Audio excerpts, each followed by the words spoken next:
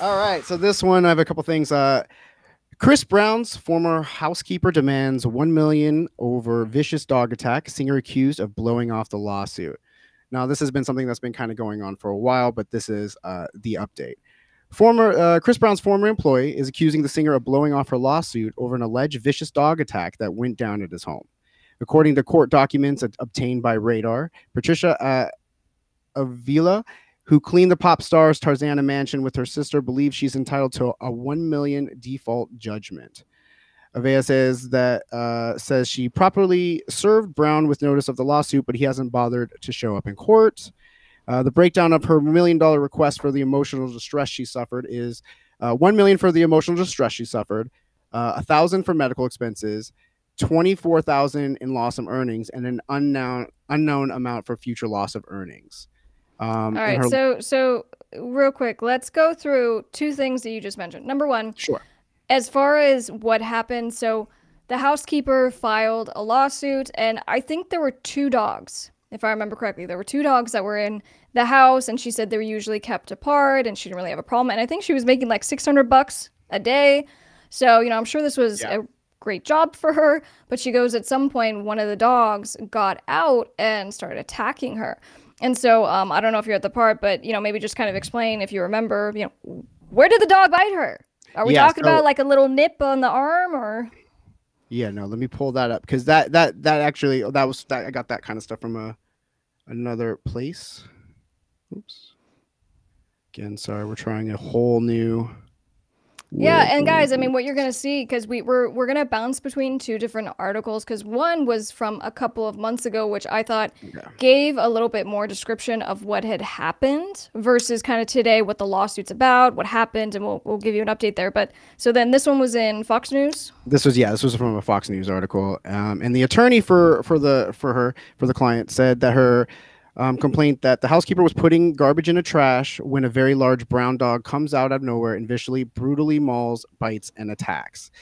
The dog begins savagely biting her face, her arms, and other parts of her person and body, literally tearing out and ripping off large chunks of her skin from her face and her arms. So yeah, so something I thought was interesting, because you had said she was seeking $1 million in emotional distress damages that could come from many things. She has remained anonymous through this process, so of course, to the extent that we can look up and maybe see pictures. Until now. Well, yeah, I wasn't able to see any pictures, but to the extent of the damage, anything when it comes to your face, anyone's usually going to be pretty sensitive about that. So a part of the emotional distress might be, it sounds like she had to take work off for many, many weeks. But then also, I don't know what kind of scarring she's left with. I read that she had to go through multiple surgeries, which for me, I guess, didn't quite add up. And my only kind of skepticism is if she's only seeking $1,000 in medical bills. If she had multiple surgeries, wouldn't it be more than that? But I don't know. I haven't actually seen that. But look, if a dog attacked me and ripped into my face, I'd be pretty upset about it too. And in the original story, it said the occupants included the defendant Brown, his security guards, or security team members. As she lay there bleeding profusely, barely able to see as blood was covering her eyes, face, and body, she observes defendant Brown approach her, standing over her as he is speaking on his cell phone, the complaint described. And then Chris Brown reportedly ordered his security team to dispose of the dog, and it was euthanized by Humboldt County authorities per the housekeeper's statement. So he was apparently trying to get rid of the evidence of it. Now, this story kind of hits home for me because, before I kind of, went into, music full time, I used to work as a pool tech and, would clean and service swimming pools and stuff. And there'd be a lot of times where there was just crazy vicious dogs that were barely just kept in by a fence that would be, trying to break through fences. There were times where I had been actually bit on the leg by a dog. And just like, there's been times where I literally have been fearful because, some dogs can be very aggressive and they don't want people in their backyards. They don't want people in their house. They're very protective, especially if they're security dogs. And I think it's definitely the homeowner's responsibility to make sure that their animals are stowed to the level of whatever employee, guest, stranger, whoever is in the house. Because I got to tell you, if some of the dogs that I had been, working alongside had actually gotten through and really done some damage to me, and if one of them was Chris Brown should have known better. I'm coming after him. Like, there's Well, no what way. about? If a I think dog you had told me one hates- time you had a dog bite on your hand, and it felt it burned. Oh my you God! were Oh, saying, right. for so long.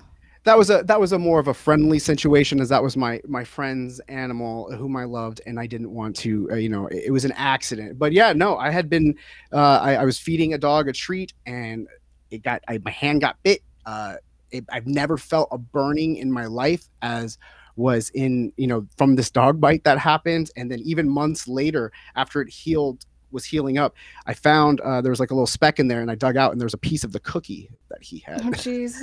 Like, that was just sitting in there. So, I mean, obviously I'm fine and stuff. I also have friends that have been, bit by dogs. But the point is, that's just carelessness to me, and that could be easily avoided. Well, and let's talk about that though, because in the article it was saying that the dog broke through and got through the door. Okay, so it wasn't just let out; it was just kind of. But that can mean so in that carelessness analysis, what I'm going to say is, I actually have a case right now, and I don't take a lot of these cases. I do obviously mostly entertainment law, but every once in a while, a client will bring me something that's just needs to be handled. So, and it was a case in regards to a dog bite, but it was a dog bite of another dog that killed the dog.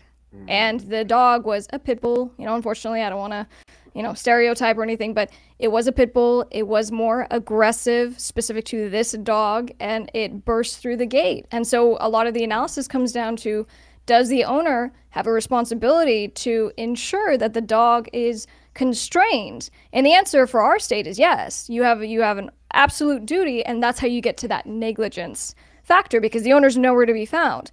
Now, in this complaint, we're hearing that Chris Brown was allegedly in the house, he's on his phone, and, obviously they're not really describing a sympathetic reaction upon coming upon someone that had just been attacked by your dog, but, Right. we'll hear his side if he responds. I would be mortified, and I would feel, I can't even imagine how guilty and whatever. And I would just want to do, if I was Chris Brown, I would just want to do whatever I could to make it right, because I can't even imagine, like, oh my gosh. But it's absolutely their fault. He was aware of, the aggressiveness of the dog. If it's breaking through a door, like, that's not the first time that he's gotten through a barrier, has whatever, and if you can hear it's going on, then secure the dog. I don't know. That's your responsibility. You have me here to clean your house, to take care of your things. I need to move about freely. I need to feel safe when I do it. So yeah, I mean, seems pretty cut and dry to me, but we'll see.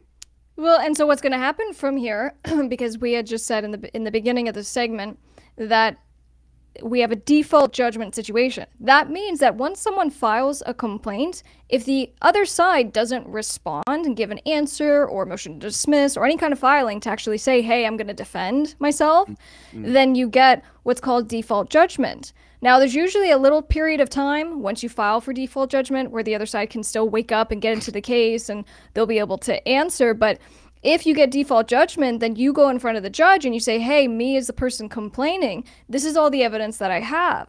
And so, in cases that I've had default judgment, I'll just say, this is what the contract said, for example, this is what we're claiming, we want $500,000. And the judge will say, okay, and stamp it.